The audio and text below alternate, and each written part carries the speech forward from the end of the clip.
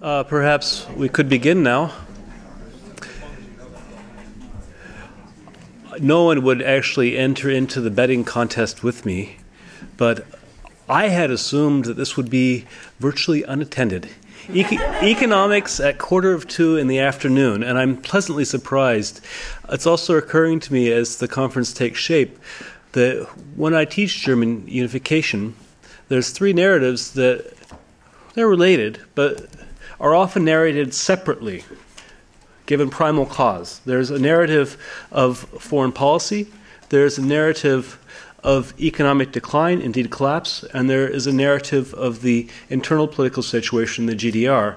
And in some ways we're mirroring this fragmented approach to German history, although connections are already beginning to be drawn. Welcome to the second panel on the political economy of unification, then. And we have two speakers who will, for about 10 minutes each, actually I'm giving them 15 minutes each, special dispensation, summarize their papers and talk a bit about the main theses, and then a comment by Wolfgang Seibel. I'll introduce them before they begin speaking.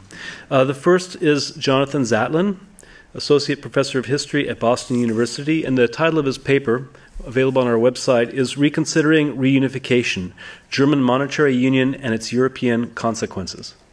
Thank you. So first I'd like to thank the Baker Institute as well as Carl for inviting me. And then I'd like to apologize. I'm one of these people who actually did get the swine flu about 2 weeks ago. I'm not feeling piggy anymore. But unfortunately, I have a bad cough. It's an asthmatic. They liken it, the respiratory problems, to basically asthma. So I hope I won't hack and cough through everything. But this is one of those legacies moment, and my paper really is about the legacy of German unification. And in particular, what I look at isn't unification itself, and it's not the foreign political aspects of unification. It's the mechanism by which Germany was unified, which was really German monetary union. This is how Kohl achieves both the political, domestic political in East Germany as well as in West Germany, the ability to unify the country, the institutional transfers on the one hand, and also the sorts of foreign political arguments about the inevitability of unification. So being a historian, long wind-up, I talk a little bit about, in the paper, about the East German situation and how chaotic, both on the economic and the political side, it was, both in the run-up to the fall of the wall as well as right afterwards, because not only could people actually go to visit in these day trips, go to West Berlin as well as West Germany, but a lot of people began to move to West Germany, primarily because of the concerns that people had about the current, the then government of the GDR, which was still in communist hands, and which had a somewhat conflicted, let's say, sense of liberalization, but also because the economy seemed at the time to be crumbling very quickly. And this problem of labor mobility, the idea that since you could have West German citizenship recognized immediately, there was no linguistic barrier, and now there was no wall, you could really go. This weakened the prospects of any kind of East German political solution, as well as a stabilization of the economy, and created a kind of vicious circle. Certain sectors of the economy were hit harder than others, and as people perceived other people leaving, of course, the draw became greater. So this becomes an important political as well as an economic moment. The question was what to do. And as I try and point out in the paper, I think one of the things that we all forget is, at least in the domestic sphere, that Kohl, on the 6th of February 1990, makes an offer to the East German populace of giving them the West German mark. He styles it as a completion, if you like, of the currency reform of 1948, moving the West German mark eastwards. This offer was a matter of political brilliance. I mean, this is a man who actually hadn't shown a large degree of boldness, had been criticized for being cautious. The 10-point program that was discussed last night and again this morning was perceived as not particularly impressive. And in terms of the revolutionary dynamic in East Berlin and in other parts of East Germany, it lagged behind because people were already talking about both German unification in East Germany and were beginning to talk about having the mark, which was the sign not just of West German prosperity, but of political institutions that had created it. So he really seized the initiative here. And he undercut not only the communist government under Modrow, but the civil rights activists as well, who were, I think, out of touch with the East German population. He also, by doing that, domesticated the revolution. He put it on a path towards unification. He took the East German Revolution and transformed it into a kind of moment of stability. The notion was that if you offer the D-Mark, there's a reason for all of the East Germans to stay, because eventually they're going to have not just the D-Mark, but unification itself. All of the political and social institutions that made the West Germany what they thought it was, for ill or for better. So this, I think, was, from a political perspective, absolutely brilliant. Undercut almost all of his political foes and also rehabilitated, almost in one fell swoop, the East German CDU. As I'm sure Markus Meckler can tell us, I remember going in sometime in the beginning of March 1990, and people still thought that the SPD was going to win the election. But nevertheless, there was this incredible moment where the SPD, which unfortunately is empirically wrong. The SPD had come out, was one of the first political organizations to come out in the East for some kind of monetary union.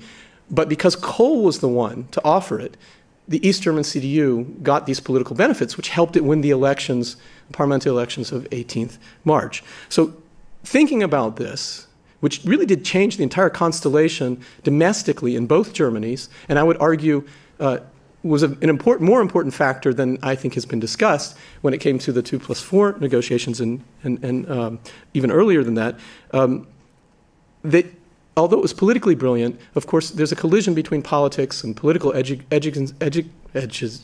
even talk now. Exigency on the one hand and economic expertise on the other, because both professional economists as well as a lot of businessmen and industrialists and bankers were against this. Not only that, but it flew in the face of 30 years' worth of German policy on what a monetary union should be and when it should take place. For 30 years, the objection of the German government as well as the Bundesbank to any kind of European common currency was that first you had to have the correct political and economic convergence among member states, and that the actual money part of it would finalize the whole process, which was referred to as the coronation theory. So here Kohl is saying, look, let's not coronate this process between East and West Germany. Let's go ahead and use money to make it happen.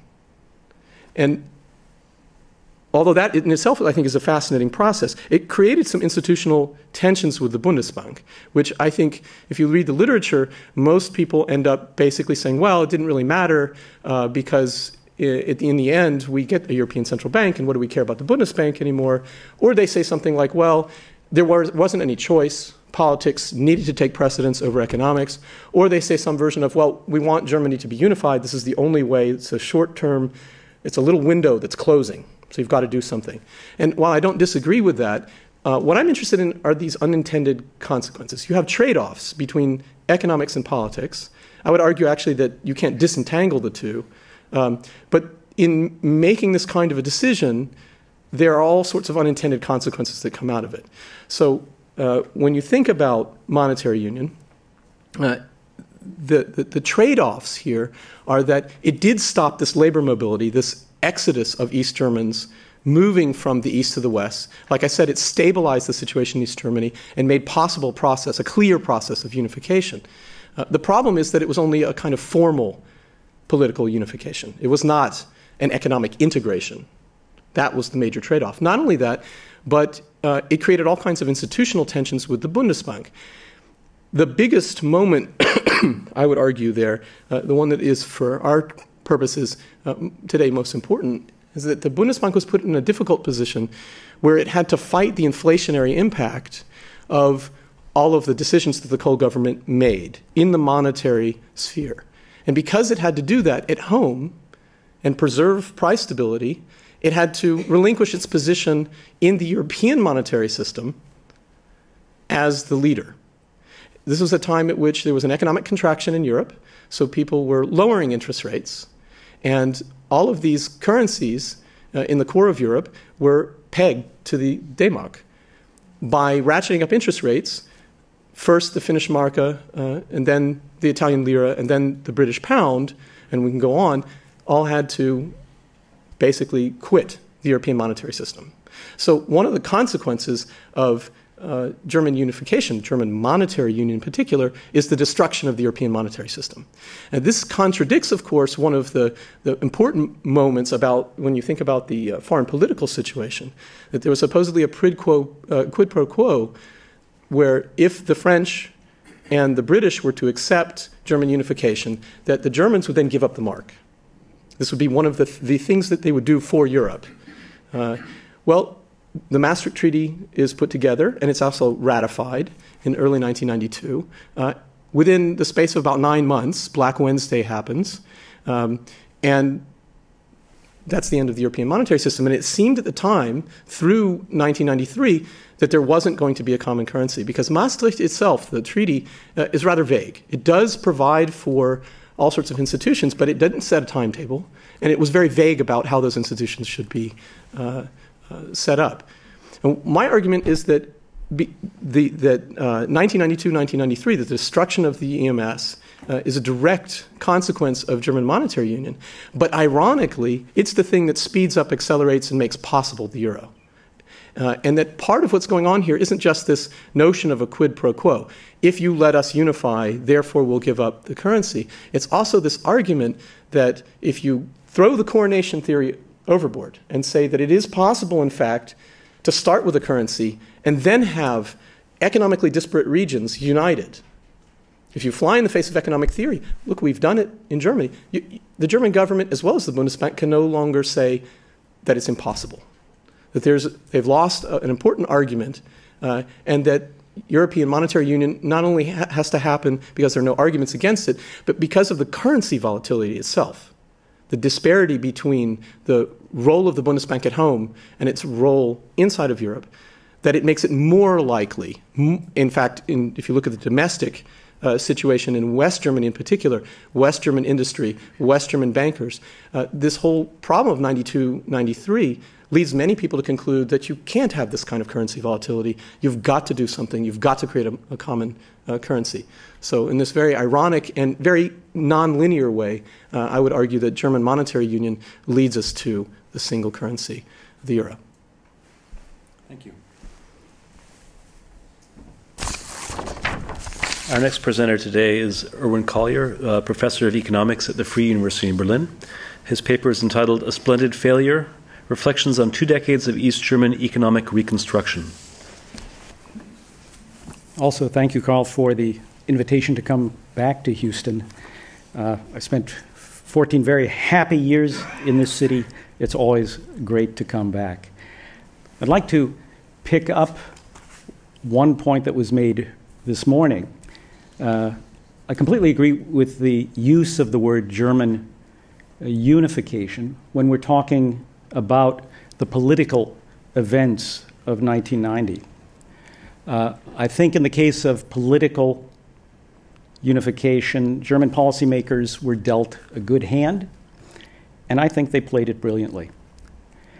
Economically, Aufbau Ost, or what I'll call East German reconstruction, was the consequence. This was putting economic life into the words, the desires, the hopes of Willy Brandt, the growing together of what belongs together.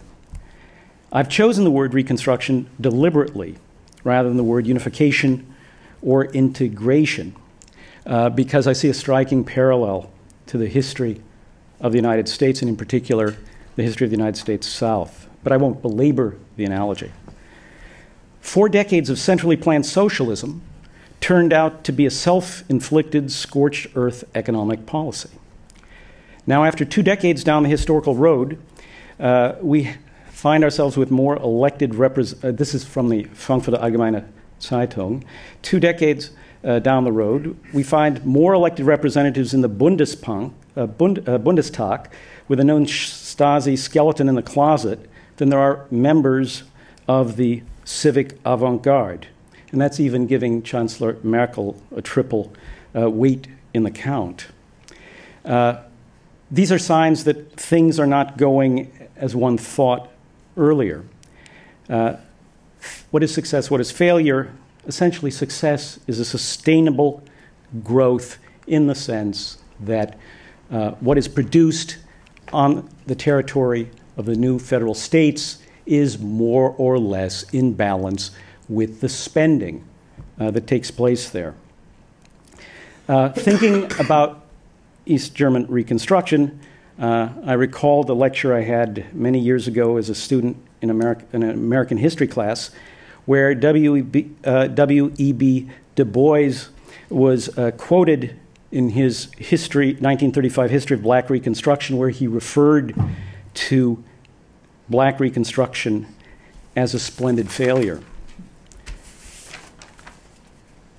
One of those expressions that comes up and probably haunts Helmut Kohl, if anything would haunt them, the promise of blooming landscapes, that he did not use the moment to take a Churchillian pose and promise people toils and sweat, knowing that by the grace of God the German people were avoided the blood and tears that Churchill offered his own people.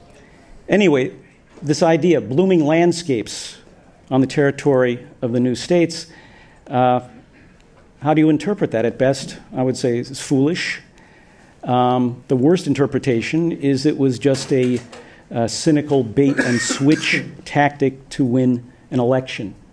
I really think that's wrong. I think either interpretation, that Helmut Kohl didn't know what he was saying and that it was just a cynical election ploy, I think what we have here, my interpretation, is something that makes Obama so powerful, his words, that this ability to strike a common chord that resonates among the population.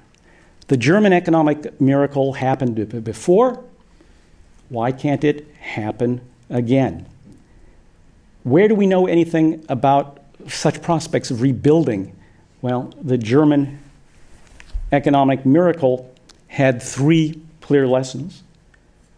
Hard money was at the center of getting things up and running again. The so-called ordo-liberal school's emphasis on having clear rules of property and contract to let markets determine price, let consumers and businesses decide what to produce and or buy, and trust the combination of individual enterprise and the discipline of markets to get a socially acceptable outcome. And then to the extent this is not possible because of extraordinary circumstances, such as the mass migration of the expelled populations from the former eastern territories of Germany, there was the third lesson, call it the soft hearts burden sharing. That was also very much part of the ideology, if you will, or the experience when Germans say social market economy. Those are basically the 3 things that should go off. You think of them: hard money, clear rules of property and contract, and the soft hearts. Well, that is just the monetary, economic, and social union. So anyway, I think the kind of forecast, the gut forecast that was shared across the population was we have the possibility to see a repeat of German post-war history. Okay, so that's what the unwashed, the uneducated economists thought. Let's take a look at what my colleagues thought. Don't worry, this will be the only slide. Otherwise, but it'll be a short dog and pony show. Okay, what we want to look at as the measure of the success of economic reconstruction is how real output per person in the 2 Germanys come together over time. The red is going to always denote history. So 1991, we see East Germany's per capita output at 43% of West Germany's. Now, let's think of the first round of predictions. Okay, 100 here, you could say, is not really at 100 is where the blooming landscapes start. I would say around 90, you could say, that's enough blooms for everybody to go around. Very optimistic. About a year later, we get this sort of, and if you'll look downstairs, is when economists stuck their neck out and put a number and a date, we have a variety. I have a handout that I can give you with the exact names. This sort of thing is really boring if you don't at least name names. And then the last group out here. Well, let's kind of see a useful way of looking at this. Let's make some assumptions about possible different growth rates for the East German economy. If per capita GDP were growing at 9% in East Germany, compared to a trend rate of growth of a little less than 2% in West Germany, that is the path we should have observed. And 8%, since it's not growing as fast, what you can do is you then would go down and see, aha, the blooming landscapes would have been around by 2006. Well, we can play this game going a little bit farther. 2009 had the East German economy been growing at 7% per capita. If it was a 6% growth per capita, this convergence, full convergence, would occur in 2012. Okay, 5% coming out, and then you have that number way out there, number 8, just to give you sort of an idea to mention names. A professor at Harvard, Robert Barrows, is someone who's been comparing growth experiences across the world and through human history. So he looks at instances such as Reconstruction in the South. How long did it take backward Southern economy to start looking like Houston, Texas? Okay, you would have some Houston, Texas. So it takes a long time. So that's why he had a particularly pessimistic. For full disclosure, if you put around 2005 at 75%, so about on the 6% growth path, that's where I once in print put what I expected. So anyway, how did history react? That's what was going on in the minds of economists. Oh, there's the 3%. Okay, it's at 73%. Interesting enough, going up to the middle of the 1990s, blooming landscapes didn't seem like such a crazy idea at all. We see a significant structural break for the next 10 years. Things getting a little bit better. And it's hard for me to figure whether things, with a given downturn, you figure the West German economy exports more than the East German economy. There's no reason for the East German relative performance to look different. My question is how to account for the deviation from the fast track to the blooming landscapes. One line of argument, and I refer you to the excellent book recently published by Karl-Heinz Paquet, Diplomats, The Bottom Line, an economic analysis of German unification, took the line, the fast track was really never an option. That a myth, a false belief at the time, was that East German economic reconstruction would be like putting new spark plugs in an old car, and suddenly you have a car that is working. The motor would be humming again. This misses the fact that for 4 decades, the GDR economy was in an economic backwaters. The very products that evolved were definitely not what the global market ordered. And when saleable, they were only saleable at a steep price discount that would imply very low real wages in an economy producing that assortment of goods that had gone so far away from consumer and producer preferences.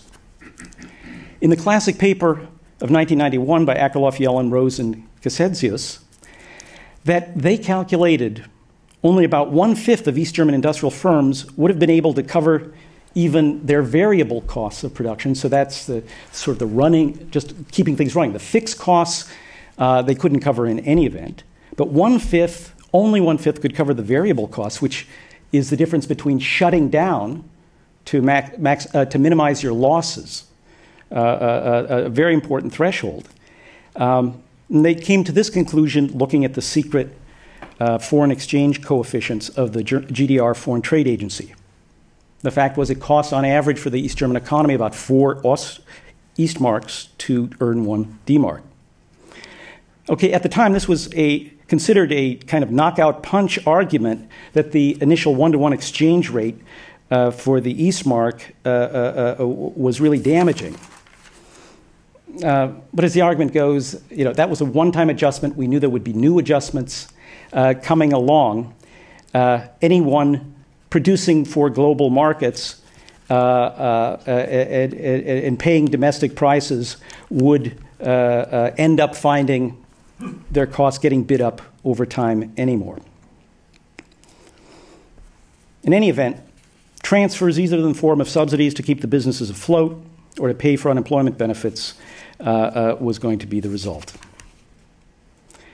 So the issue, could these old dogs learn new tricks, the existing East German enterprises, or did it require new firms producing new goods? Well, we think when the first head of the Treuhandanstalt, the trustee agency for East German property, the belief was the German government or the East German citizenry would have 600 billion D-marks of revenue after costs, so net, after the sale. Well, it turned out that this figure was actually a 200 billion D-mark loss. They missed it by 800 billion D-marks. Okay, so we just call that, and I'll try to speed up, the fallacy of the spark plug fallacy, or to use the words of one of my favorite Texas politicians, or my favorite words of former Texas governor, the lipstick on a pig fallacy. The second fallacy is an expectation that fits in with the lipstick on a pig fallacy. We can call that of homogeneity. That even though we are aware of enormous diversity of economic circumstances in human affairs, it's sort of easy to forget that averages or stereotypes are only useful as shortcuts. We all know what we mean by Ossi and Wessi, but of course the reality is much richer. Same kind of mistake is made. One thought of closing this gap is going to be something that is uniform, all ships rising, which is a metaphor that we often use during business cycles. When you try to improve the business conditions, all firms are going to profit.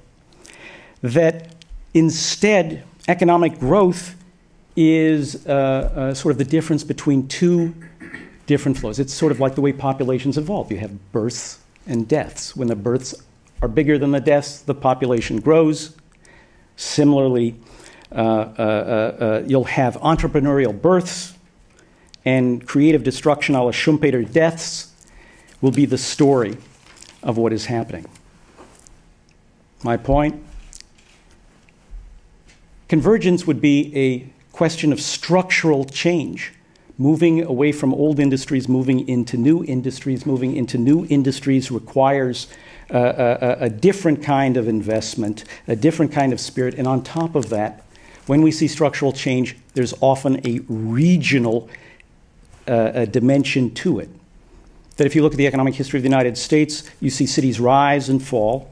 Think of Flint, Michigan. You see them rise, fall, and rise. Think of Pittsburgh. For the new states of Germany, these sort of clusters, agglomerations, the location of economic activity along the autobahns is the way we're going to observe this sort of convergence. So what? The idea of just generally subsidizing investment across the board was one of these fallacies of putting in the infrastructure across all of East Germany meant that they were building a lot of bicycle paths to nowhere, that you needed to concentrate in fewer areas rather than spreading the infrastructure investment across the country. Third misperception, and this is where I'll stop picking up what we've just been talking about. Helmut Kohl often said that German unification and European unification were two sides of the same coin. It is a subtle irony of speech, I find, that one uses a metaphor involving money here. This is a claim that echoes the famous Thatcherism, "There is no alternative." However, not being capable of seeing an alternative is not the same thing as there not being an alternative. So everyone will tell you it was a necessary cost of German unification to pursue the European dimension, the deepening of European connections to keep everybody satisfied. But I don't think anyone was at all aware of what this implied. What it implied were two things for East German reconstruction. The first, think of the criteria for the Maastricht Treaty and for the introduction of the euro. It involved across all of Europe a tightening of fiscal and monetary policies. So what? The importance of this was that this economic reconstruction required a dramatic flow of investment into the new states. This would only occur if the rest of Europe was really at full capacity. Only then does it become interesting. Only then would a location like the new federal states of Germany come into this competition for the new location of economic activity. So one of the consequences of signing off on the Maastricht criteria and joining this collective slowdown in the European economies that we, I think, see here being reflected in the slowdown in convergence. The second and the last point has to do with the necessity for investment. State aid still can play a productive role. That European harmonization was such as to prohibit, have a general prohibition on state aid for investment. Now, there was a loophole that Germany was able to exploit for the support of investments for regions that had disadvantages due to the division of Europe. Hans-Dietrich Genscher apparently believed that this included the aftershocks from real existing socialism, so that assistance to industries located in the new states was a legitimate use of state aid. This was not the view of the European partners, and what I found very interesting when you follow the debate that happened was it took a minister-president from one of the Länder, Kurt Biedenkopf of Saxony, to actually go to bat for the interests of the new federal state. So let me just leave it there that there were three major perceptions that I think unnecessarily slowed down the East German reconstruction process.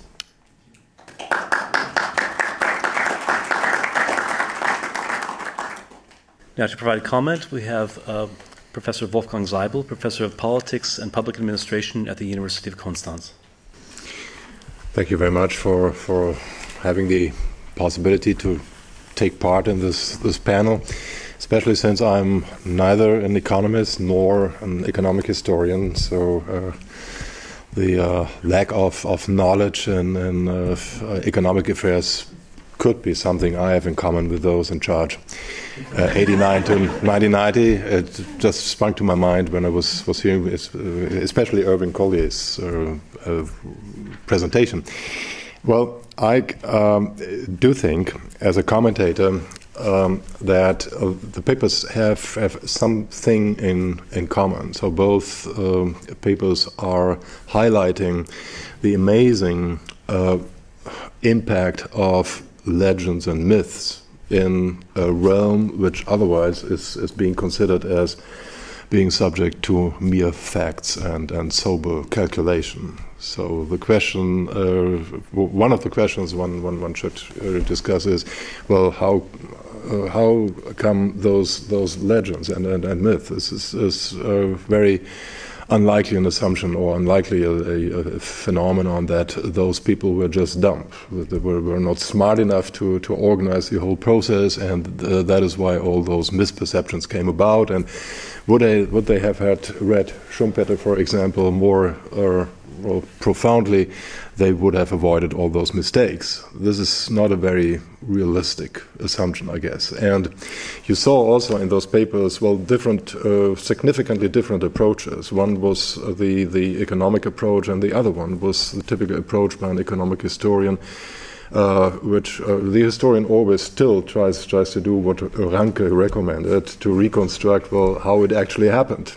And so you have a normative perspective, which is the economic perspective, how things should have happened, and you have the perspective of an economic historian who describes, at least large part of the paper is devoted to the question, well, how did it actually happen? Which is of pivotal importance, and I will spell it out a little bit more. If we think of the question, well, how came that Kohl made this decision February the 6th to declare, that was precisely what he said, to declare the readiness of the West German federal government to negotiate with the East German government about a currency union. And indeed, and that is nicely described in Jonathan's paper, he tossed all the philosophy and the principles the West German government had been heralded so far, which was enshrined in the so-called coronation theory that a currency union could be the result or the final outcome of our economic coherence between not only the two German states in question, but in general of any common currency in the future European, what then was the European community. And so suddenly Kohl himself said that, well, we don't take that into account anymore. What counts more is that we take immediate steps forward to such a currency union, regardless of anything what will happen in terms of economic reform in East Germany. So that was a message. I don't think that was blundering. I don't think that was just illusionary. Kohl had very good reasons for that, and what one has to take into account is precisely what we heard yesterday night and also in part this morning. A very strong role played the geopolitical embeddedness of the whole process. Because what did the currency union do, or what did already the prospects of a currency union do? It gave a perspective of stability and prosperity, at least theoretically, to the East Germans, and it gave the prospect of, well, West Germany as a stable democracy taking responsibility for the fate of entire Germany, including the fiscal risks that were involved in that scenery. So, and that was very important because, as we know from the documents and as we heard yesterday, the concern of not only Maggie Thatcher but also of François Mitterrand and George Herbert Walker Bush was that, in fact, the collapse of an empire, and that was ultimately what happened. The collapse of an empire was a very, very dangerous situation. And the situation in East Germany, immediately at the interface of what used to be the Cold War system, was of pivotal importance, by obvious reasons.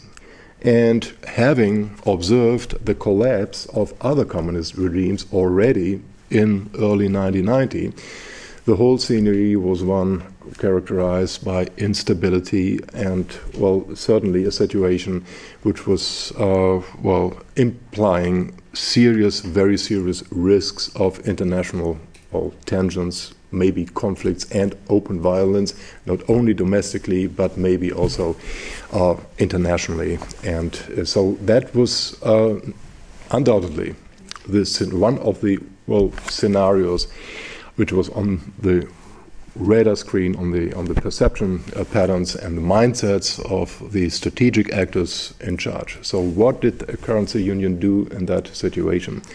It gave the well, prospects, as I said, of stability, and it sent the message also to Germany, West Germany's Western allies, that the West German government was ready to take charge of the situation, and it had an immediate mitigating effect on the outmigration of East Germans, who then had the hope or the concrete perspective of being part of, well, let's say, West German prosperity, maybe even wealth, or the success story which was circumscribed in the very myth of the Währungsunion, of the Währungsreform of June 1948, and that was precisely why that rhetoric and language was used by Kohl and others in the governing coalition in Bonn at that time. So there were much more serious reasons involved in the way to, well, a currency union, which had that absolutely disastrous effect once it was implemented on July 1st, 1990, and those disastrous effects could be spelled out in detail. That is not my task in this very moment, I guess. There was another aspect in talking about, well, how could it happen, or what needs one to take into account in terms of mere empirical historical facts. The main economic effect of the currency union was not the currency union as such. It was, of course, the conversion rate. And the conversion rate was mainly, well, in accordance with economic textbooks, was dependent on labor productivity. And labor productivity in East Germany at that time was around 35% of what it was in West Germany. So a conversion rate of 1 to 3 would have been in principle appropriate, and Jonathan in his paper describes that was indeed what was envisaged relatively early, already in December 1989. And Jonathan also describes in his paper the debates and the internal conflicts, especially the conflicts between the Bundesbank and Kohl himself about this very conversion rate. So what the conversion rate did when it was finally implemented on the basis of 1-to-1 July the 1st, 1990, was that it made overnight almost any German firm unprofitable, because the products based on the outmoded capital stock could not be sold on a competitive market at cost-covering prices, and that destroyed the basis of a healthy economy overnight, as I said. So, of course, one knew that. Of course, that was predictable. The question is, well, why are people doing such insane things? The answer is, it was not insane. It was not insane because otherwise the government of the GDR and probably also the West German government would have found themselves in deep trouble. Why? Because it was in early April 1990 that for the first time after the fall of 1989, people in East Germany flocked to the streets and organized huge demonstrations in favor of what? In favor of a 1-to-1 conversion rate. Because they said, with rather good reasons, well, after all, that is what was promised, what had been promised by Kohl in terms of those blooming landscapes, and that is what we justifiably may expect after having borne the costs of the lost war for 40 years. We want our share of the pie. And having the perspective of, well, having the D-Mark in our hands in terms of salary, but cut down to 30% or 35%, what it used to be under the DDR-Mark regime, is just not acceptable, especially not when it can be expected that there will be rising prices for everything, including rents and public transportation and so on and so forth, the decline of public subsidies for foodstuff and all those things. So that was a completely reasonable perspective.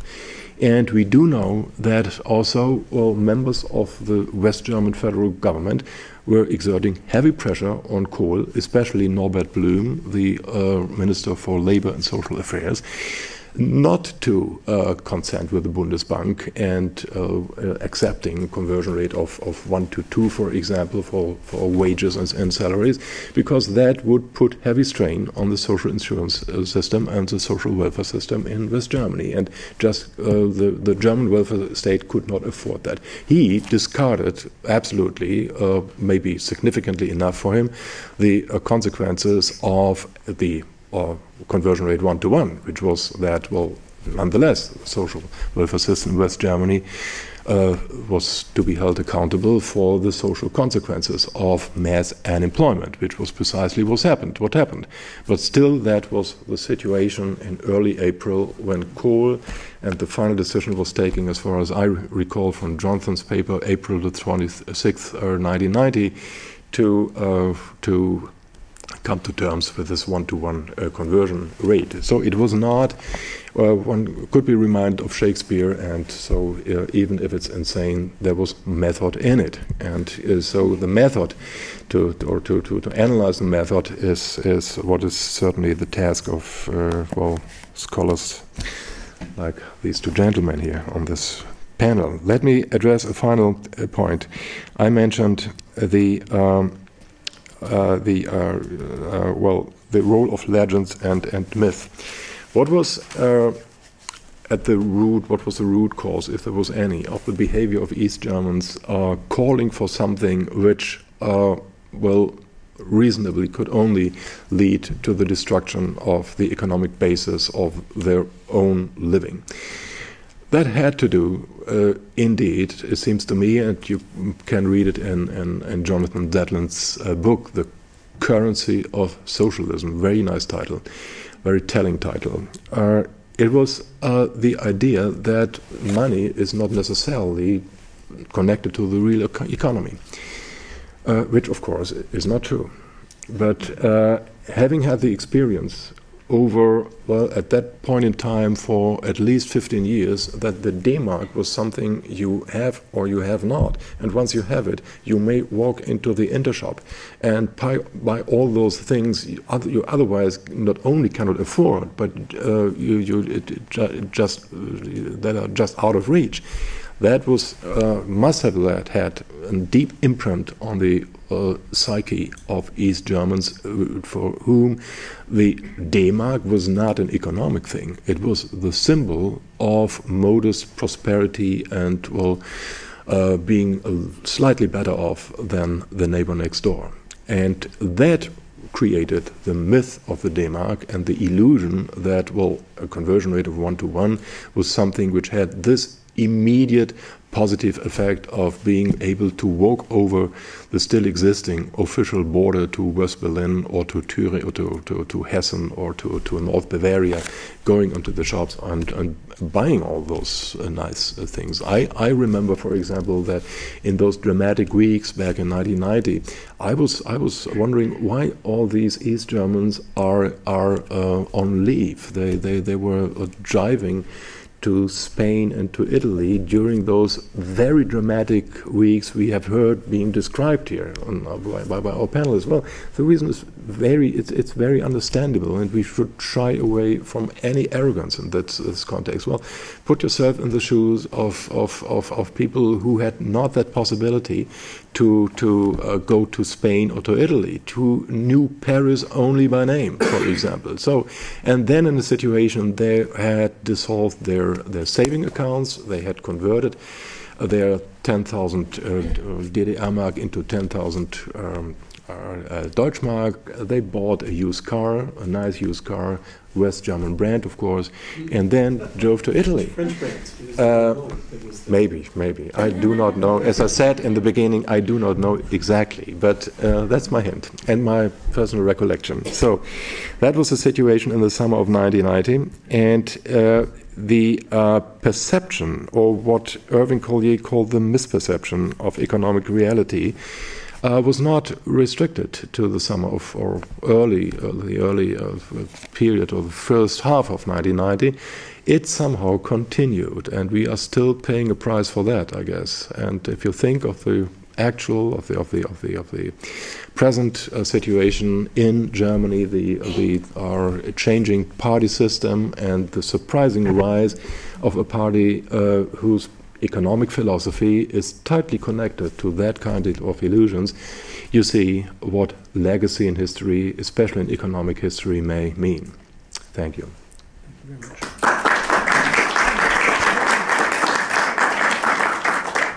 We only have 15 or 20 minutes for questions, so I'm going to ask the panelists not to respond immediately. Instead, gather a couple of questions, and then they can talk. Yes, please. A question for Mr. Zatlin. He described very well how the monetary union reverberated and sent its shockwave to the ERM and caused all the hassle in the European community.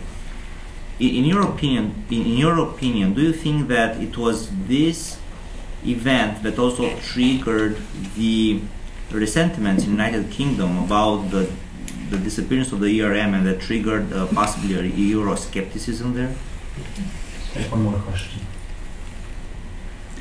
Just a couple of quick questions. One, we haven't heard too much about the role of the Treuhand in the economic fate of the East, and I wonder if maybe one or both of the economic historians or the great expert in the Treuhand might care to comment on that. And another thing that I just wonder if you could comment a little bit on why it was that productivity was so much less in East Germany than West. I mean, productivity, as I understand it, does not necessarily does not necessarily refer really to the willingness to work, necessarily the willingness to work of labor. It's a particular product per labor hour, and as I understand it, and that can also come as a result of inadequate equipment, inadequate organization, and so on. So just as a historical matter, it would be interesting to know exactly why productivity was so much lower in the East than the West.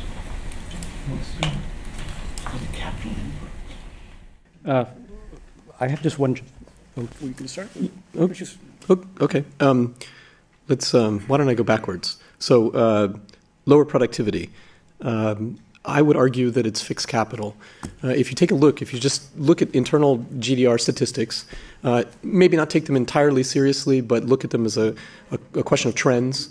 Although I think in this particular, the age of capital equipment, they are relatively trustworthy, the statistics. What you see is that a lot of the capital in the GDR is actually from the last period of the Third Reich. So a lot of it was really old. There is a wave of new investment in the 1950s through the early 60s, and again a smaller wave after, let's say, 64, 65. But by the time you get to the 1980s, what you've seen is that Honecker, the second leader of the GDR, had been investing actually in placating the population by throwing Levi's and all sorts of other consumer goods at the population rather than investing in fixed capital. There are major exceptions to that. And an example would be, for example, Volkswagen. He negotiated with Volkswagen to get a huge assembly line to basically modernize the Trabant. But what he bought was basically a used piece of garbage at a very high price. VW sold him a bill of goods.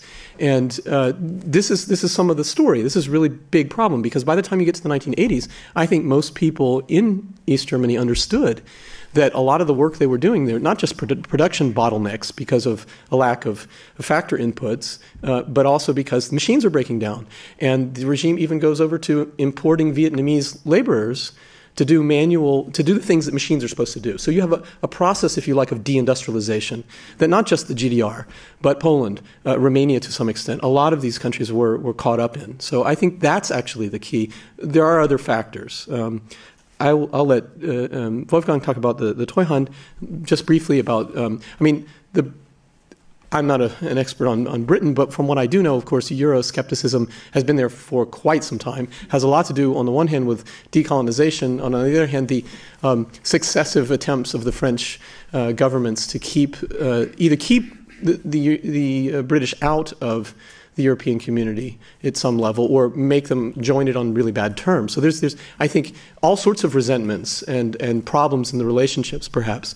Thatcher demanding that that Britain be paid back, essentially, in the transfer system. I mean, these things don't help. But I do think you're absolutely right. I mean, Britain is the only country to leave the ERM and not rejoin. And I think that is significant. I think at the same time, Thatcher, for all of her economic understanding, really blew this. They joined at the wrong time, during a sharp contraction. And it seems like this is a pattern going back to the 1950s. Every time the British try and get involved in any kind of European economic or, in particular, monetary moment, they join too late so that the terms are horrible. And they pay a huge price. And in this particular instance, they decided not to rejoin. Whether or not they do join the euro at some point, I think this is going to have to, we're going to have to see how the current downturn plays out for the Euroland. But I wonder at some point whether or not they won't have to. I'd like to differentiate between two different phases. The first phase, the hot phase, when history was going by like a freight train, and it was really hard to jump onto that freight train that was going by. And kind of now to completely switch metaphors, the population, that fear of the population making German unification occur in West Germany, that was the disciplining mechanism. And I just look at this bit of history almost like you have a flock of geese that flies into a jet plane, okay? And then you find out there's one or two people who have to make the decision of how to put that plane down. Now, when someone puts the plane down and everybody survives, this is brilliant. But we're talking about half of the people, you could say half of East German industry, got wiped out when this thing came down. And so, I think we have this morning we talked about what and why, and then the social scientist in me that is in most economists that I know, what difference did it make is kind of the question that you have to say. It's not enough after you run over your kid's bicycle backing up to simply say, I didn't see the bike. Well, of course you didn't see the bike. Nobody deliberately drives over a bike. No one deliberately destroys the economy. This idea of saying what were the alternatives scenarios, these counterfactual histories, I don't think this is a question of idle academic debate. This is very much, answering the question. That's how we know whether or not the question is important, if it made a difference for good or for bad. But how do we know if it makes a difference for good or bad? We only observe the one playing of history. That's why this kind of speculation, a lot of what I think went wrong was there was a lot of conventional thinking inside the box. For that first phase, it's easy to understand. Things were happening fast. You had to make decisions and, make the decisions and clean up afterwards. In the drawing that I had, where we were looking at what was happening in the middle of the 90s, the magic went away. The euphoria that was driving a lot of investors towards the new states was lost. What scared away the animal spirits? And here my argument is this was not something that was rushed. What we had was the Delors report that basically had a time plan set out for the introduction of the European Monetary Union. This was written, it was agreed to more or less, before the Hungarians even started cutting barbed wire. And so you get this example of the enormous inertia in public policy. People agreed this is the plan, this is how things are going to go. We're in 1994. They agree to bring in, with 1997 is the next, when the next stage is going to be introduced. But there was a systematic tightening. They had plenty of time to think about what were German interests. I understand there was not a whole lot of wiggle room in that hot phase. But during the mid-90s, I would have expected enough people would have thought about what are the consequences when you have an economic shock of the order of absorbing the new states of Germany. You need an independent monetary policy, independent fiscal policy. You need independent labor market policies. You probably have to differentiate your labor market policies between East and West. All of these things actually were on the other side of what people could imagine. But the fact that we can talk about them means it is possible to imagine them. And I think, the historical question is going to be, why was there so little doubt at the time that the Delors plan was such a good plan? And I think it has everything to do with, all of the things people learn to live with. This idea of having a stronger Europe was good for Germany in a divided Cold War. That's why you wanted a strong Western Europe. Those conditions were gone.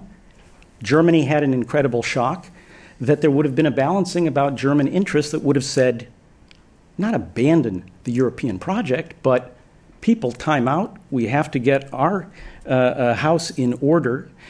You're not going to be better off if we're a giant economic power in Europe that's crippled. So my focus, I think, is much more on the mistakes made in the middle part of the 1990s rather than nitpicking about quick decisions made under a lot of stress.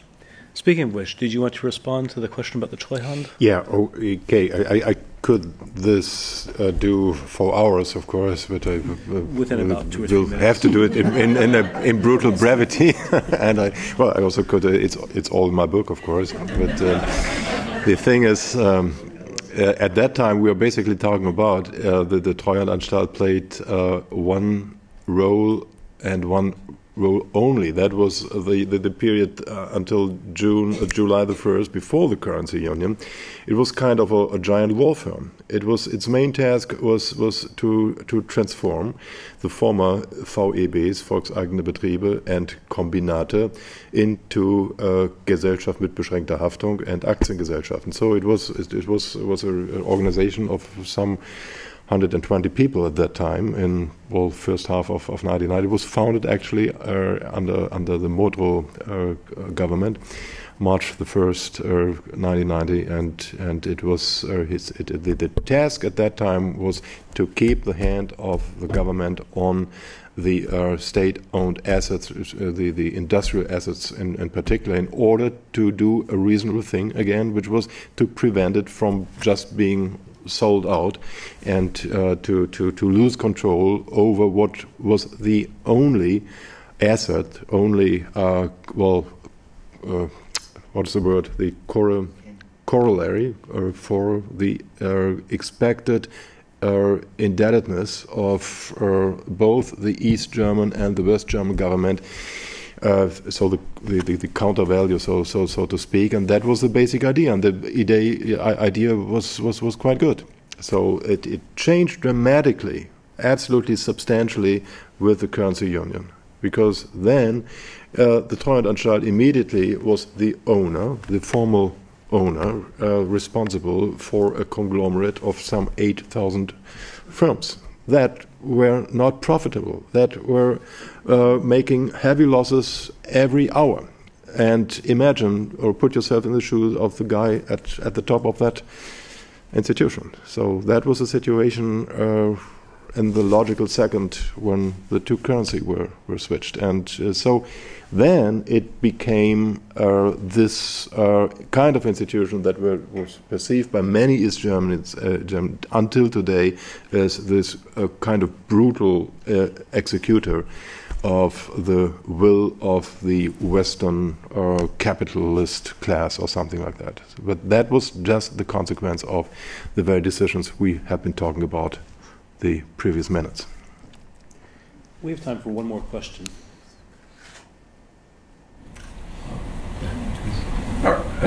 My question is this. The rest of the member states or countries around y'all, their economies were not as strong as the collective German economies. How was that affecting the value of the German currency, and was there any pressure on Germany at the time to do anything, realizing that it was so strong compared to the surrounding countries, and the effect it would have on the whole house of cards at that time of the former Eastern Europe? It sounds to me like you're asking two different questions. One would be capital flows into West Germany anticipating a currency union, and the second would be the connection between foreign direct investment in Germany versus foreign direct investment in Czechoslovakia and places like that? I guess what I'm asking is, were the actions of the German group, the two, did they have to take into account the surrounding countries around them in their movements? Because if there's instability from their neighbors, would it spill over into Germany or vice versa? Well, I'm not a specialist on foreign relations, much less a political scientist, so I mean, I don't feel comfortable answering that question. But I can tell you that economically, the Bundesbank in particular was really concerned about, for a while at any rate, the way in which the mark was actually appreciating in value. People thought at first that it would depreciate in value. But actually there were a lot of people who were looking to make money off of the kinds of changes they anticipated happening. It wasn't until Kohl, 3 different ways that Kohl basically snubbed the Bundesbank, that the mark actually did begin to fall, and that the long bonds in particular start to go, the yields went up. And so the Bundesbank was the institution that took control of that and was extremely aggressive, partly because it felt that it had lost credibility, and partly because it really was concerned about all of the implications of the conversion rate and all of the other things that the Kohl government was doing. So it was incredibly aggressive. One of the things that Wolfgang had mentioned is that, you know, at the moment that you have a currency union, you price these firms out of business. That's the moment at which, for example, even West German firms like VW decide that it's much more interesting to invest in the Czech and Slovak car industry than it is to invest in the Trabant and the Wartburg. Why bother? This is not only not a good car, it was a terrible, both of them were terrible cars, but the labor costs are incredible. And at least the Czechs and the Slovaks, because they're still together, have a very cheap currency. I mean, there's all sorts of wonderful... So what happens is this sort of side effect of currency union is that it really does make East Germany part of the West, at least in this currency sense, without allowing it to undergo a period of foreign direct investment and development. It just continues to deindustrialize because foreign investors are swarming into Poland and in particular the Czech and Slovak republics. Okay. Okay, one last short question. If I may, I want to address another aspect. It was the labor policy was briefly mentioned, and in the East there was no unemployment. It was an overemployment. Right. That of course had the effect on the productivity. Yeah. And after unification, the West German unions took the contracts of the West to the East. So the unit cost immediately got through the roof, which again pushed the productivity down. So we should never forget the negative impact of the unions in this transition process. To be really frank, I have a hard problem with this argument. If I could just very quickly, that's absolutely correct. But everybody, economists, professional economists who had no relationship to policy, as well as policy advisors, as well as the government, everyone knew this was going to happen. So it wasn't a secret, and in fact, if you're a union, this is precisely following your interests. So it's really hard to pin this on the unions.